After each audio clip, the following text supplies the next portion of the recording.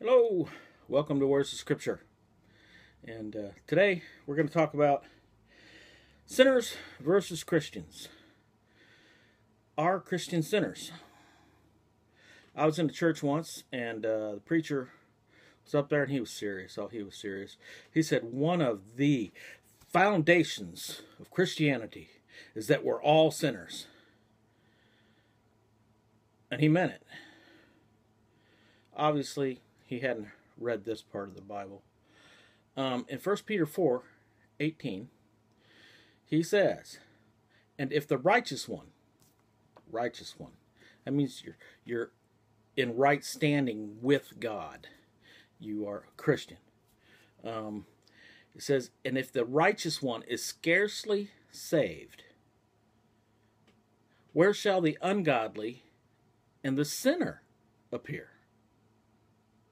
Well, you're righteous, or you're ungodly and a sinner. You can't be both. Sure, Christians mess up.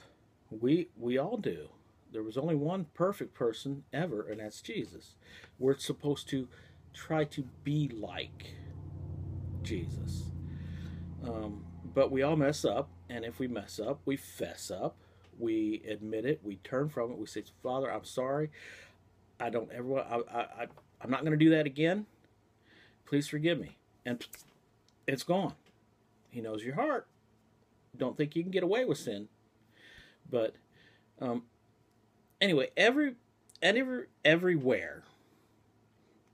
the word sinner is mentioned in the Bible.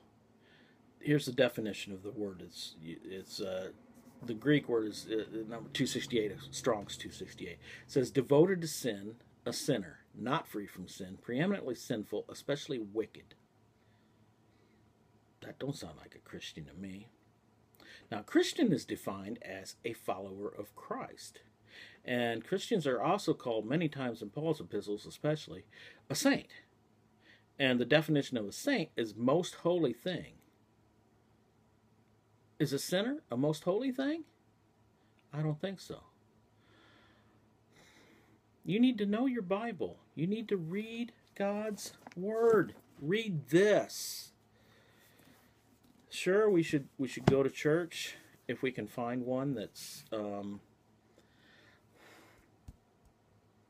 got good enough, a preacher that at least halfway knows what he's talking about. But in these days, it's harder and harder and harder to find that. I pray that you will be able to find it, and I also pray that you read this book. So when you hear something come across the pulpit, you can either agree with it, or you can say, "Hey, wait a minute. This book says different," because your eternity depends on it. More next time. Please like and subscribe, share the link on Facebook, Twitter, whatever. Do it all just to get God's word out, get the truth out. There's false teaching is so rampant. Oh, I was discouraged again today, looking through, did a Google search, false teachings. And about 90% of them, of the results, we're talking about false teachers. And what they were calling false teachers is those who don't believe in once saved, always saved. That once you've one time made a commitment to Christ, said some words, that your future is forever set 100% in stone. Nothing, not even God himself, can keep you from going to heaven. Nearly every solitary page of this book refutes that. Read this. Don't expect to get the truth off of Google. Don't expect to get the truth off of me. Get your truth here. Your eternity, as I said, depends on it. New background. Woohoo!